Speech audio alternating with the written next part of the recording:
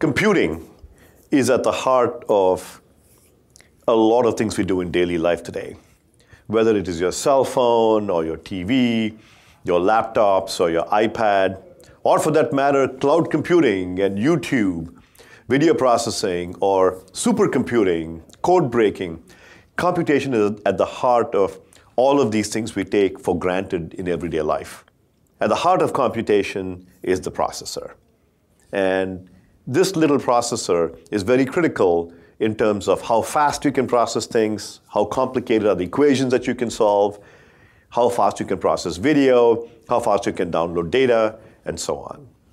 So traditionally, this processor used to be one core or a single processor. It's as if one human being was doing the work.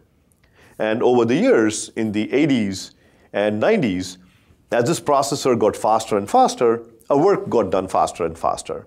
However, there came a time in the late 90s when this processor could not get to be fast enough. It's like taking a human being and making that human being stronger and stronger, giving the human being more and more vitamins, more and more muscles. And so you made one human being stronger and stronger so they could do more and more work. But there came a time when you could not make that human being stronger than they already were. We were reaching physical limits. We were reaching physical limits of energy, physical limits of power, how much heat can be dissipated. We were reaching limits of performance. So given all these limits, our field really had to think of new ways of extending the performance. So one approach to doing that is called parallel computing. And in this field, the idea is rather than having one person do the work, the analogy is you have many people do the work. And so what a number of us in the field began to do was began to use multiple processors to work together. And that's the field of multi-core processing. Not one core, but multiple cores. It's like multiple human beings doing a project. Now, just as with multiple human beings, you have other issues to deal with, which are new. You have to worry about how do you coordinate multiple human beings? How do they talk to each other? If they have to share some data or some state, if one person makes a change, how does somebody else know that the change got made? If one person changes the date on something, how does another person know that the date got changed? So the same issues that you have with human beings cooperating, we saw the same issues with multiple cores or multiple processors cooperating. So that is the whole field of multi-core computer architecture. And my group at MIT has been doing work in this field for several decades, since the 80s. And our group at MIT invented a technique called tiled multi-core processors. The idea was to take, or rather than build one very powerful processor, have one very powerful human being, the idea was to take many ordinary human beings, with the analogy, many simple processors, and put them in the configuration of tiles. You build many of these simple processors and you put them in a chip in a tiled fashion, just like you would tile a floor. So now we had these tiles, and every tile was identical to every other tile. Every tile contained a processor and some memory and some communications. And you could connect these tiles together. And this tiled multi-core concept was very powerful. And we talked about it in the late 90s. The idea of this technique was that you could build one unit. And depending on how much performance you needed, you could build more and more of them in a tiled fashion. It's almost like computing by the yard. It's almost like you could buy computing by the square yard, and in a tiled concept. So if you wanted small performance, you cut out a 2x2. You wanted a lot more performance, you built a 10x10 for 100 cores. And the challenge here was, how do you build an architecture where many cores could talk to each other effectively? And so one of the big problems we solved was interconnect. How do you connect hundreds of cores together on a single chip? And so we solved the interconnect problem. On-chip interconnect, how do you connect them all together and make it very effective? So that was one challenge we addressed. Second challenge was data sharing. If one tile or a processor over here made a change to some data, how does somebody else, another processor over here, know that this change was made so that they could share the same data? And that problem was called coherent shared memory. We had to solve the coherent shared memory problem. How do you keep the data coherent? So we built techniques to solve the coherent shared memory problem. So these are some of the challenges we addressed. And at MIT, we built a chip called RAW, R-A-W. And the RAW chip was the prototype that came out in 2002 that incorporated many of these concepts. We also formed a company called Tylera Corporation to take the research from the lab and go out and make it available to the world in a commercial fashion. And so Tylera Corporation took the concept of the raw processor, of the tiled architecture, and created the tile processor. So the tile processor has really cool technologies to interconnect lots of tiles together. They also solve the data sharing problem. There's an I/O problem. So the tile multicore processor solves all of these issues. And at Tylera, over the past 8 or 9 years that Tylera has been in existence, Tylera has solved many other problems, including how do you make these tiled multicore processors very energy efficient? How do you make green processors, green computing? How do you apply them to applications like deep networking or video processing and make it very efficient at streaming types of computations? So the tiled multicore processors really took the research from MIT and advanced it to the point where you could build a very effective commercial processor that could scale from 1 core or 2 cores all the way up to hundreds of cores, enabling our field of computing to progress for another 10 or 20 years before we would have to think of the next big breakthrough. It's interesting to speculate about how many tiles or how many processors could a tile multicore processor, as an example, contribute to solve some big problems. For some problems, what we discovered is you can have 2 or 3 processors to be used to solve it. Other problems were amenable to hundreds of cores or hundreds of tiles. So it really depended a lot on 2 big factors. One big factor was the problem.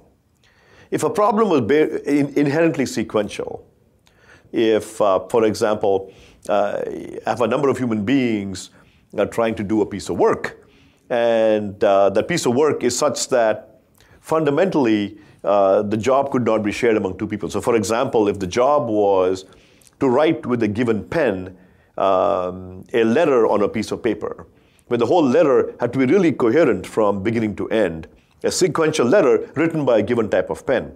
One person can write the letter, but it's hard to imagine 4 people cooperating to write the letter. There's only 1 pen, so it's really hard to imagine that. Now one can imagine that there's 2 or 3 paragraphs, so maybe we have 3 people write 3 paragraphs. So maybe writing a letter could be parallelized among 3 people or 4 people. Similarly, in computing, certain kinds of jobs can be parallelized among 4 cores.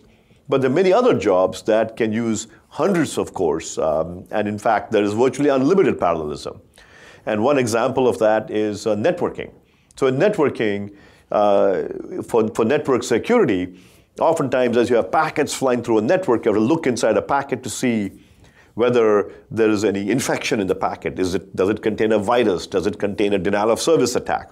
And so packets, there are a lot of packets, and for certain kinds of threats, you can look at each packet independently. So now you could have, if you have 100 cores, you can look at 100 packets simultaneously. There's a lot of parallelism in packet processing. Similarly in video, when we do encoding, let's say, for example, we have MPEG-4 or H.264 for high definition video. The higher the definition of video, it turns out there's more pixels on the screen. And so for many vision kinds of processing, video processing, you can parallelize by the region of the video that you process by pixel. So there's a lot of parallel processing available in video as well. So you can use oftentimes tens or sometimes even hundreds of processors to process video. So really, the parallelism depends on the job. The second aspect of parallelism is the architecture. If your architecture is not very good, so for example, if you don't have a very good communication network, if you don't have a good interconnect, then even if the job has a lot of parallelism, you can't do well.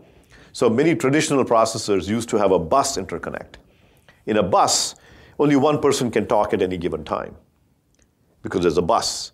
With the Tylera processors and the work that came out of MIT used a mesh interconnect. With the mesh interconnect, many processors could be talking to each other simultaneously. And so the communication was not a bottleneck. So the architecture of the processor also matters in terms of how many people you can get to work together. There are many ways to fund research of this sort, where people are researching how to build better, faster, more energy efficient processors. One of them that certainly enabled the work that my group at MIT did, at MIT CSAIL, the Computer Science and AI Lab, and also the work, a lot of the work at Tylera, was the Department of Defense. So DARPA, D-A-R-P-A, is an agency that funds a lot of this work. And the motivation there is defense applications. There have been applications like mobile radio, applications like satellites, applications like tracking and security and network security, and so on, where they're looking to process a lot of signals, a lot of data. And there's a huge demand for processing power with high energy efficiency. So a lot of the funding came from DARPA, the Defense Advanced Research Projects Agency. So that is one approach to funding. A second approach to funding is for the kinds of scientific problems that humankind needs to solve, for example, to do energy research and so on. So there, a lot of the funding comes from the National Science Foundation, where the funding research to fundamentally look into basic concepts like processor design and architecture, simply because it is useful for humanity. Finally, the third is commercial funding. At Tylera, for example, the money came from venture capital. And there, the applications are consumer applications and business applications. And there, the funding comes from venture capital. And a lot of the R&D that happens there is with a clear business goal in mind. And a lot of innovation and research happened at Tylera as well to look into foundational building blocks for the future. So really three classes: defense, basic science research, and finally consumer and business applications with a clear commercial view in mind. The future of computing architecture and parallel computers is very exciting. I see a future, maybe a decade from now or later, where we can truly embrace the vision of computing by the yard, where I can build chips that are tiny or big using the identical architecture, depending on how much I need. Small chips, bigger chips, which are very energy efficient. Another really interesting part of that is where the chips can manage themselves, where they can learn intelligently and manage the energy themselves, so that the more computation I run, the more energy efficient these chips become, where I use some of the extra tiles, extra cores, to make my computation more energy efficient. So there's many exciting research opportunities in the future.